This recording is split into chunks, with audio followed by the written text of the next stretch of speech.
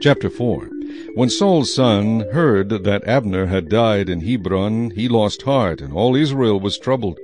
Now Saul's son had 2 men who were captains of troops. The name of one was Baanah, and the name of the other Rechab, the sons of Rimmon the Beerothite, of the children of Benjamin, for Beeroth also was part of Benjamin, because the Beerothites fled to Gittaim, and have been sojourners there until this day.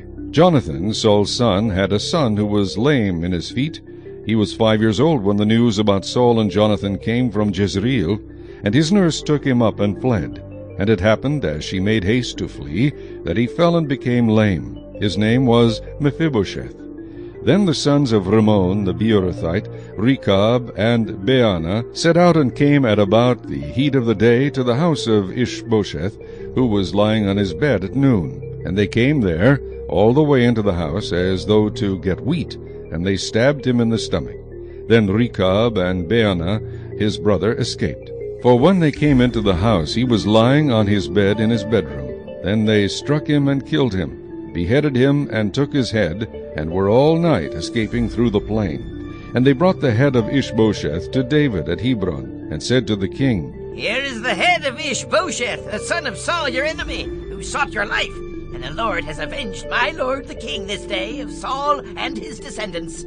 But David answered Rechab and Baanah his brother, the sons of Rimmon the Beerothite, and said to them, "As the Lord lives, who has redeemed my life from all adversity, when someone told me, saying, 'Look, Saul is dead,' thinking to have brought good news, I arrested him and had him executed in Ziklag, the one who thought I would give him a reward for his news.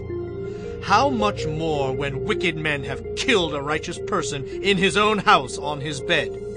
Therefore, shall I not now require his blood at your hand and remove you from the earth?" So David commanded his young men, and they executed them, cut off their hands and feet, and hanged them by the pool in Hebron. But they took the head of Ishbosheth and buried it in the tomb of Abner in Hebron.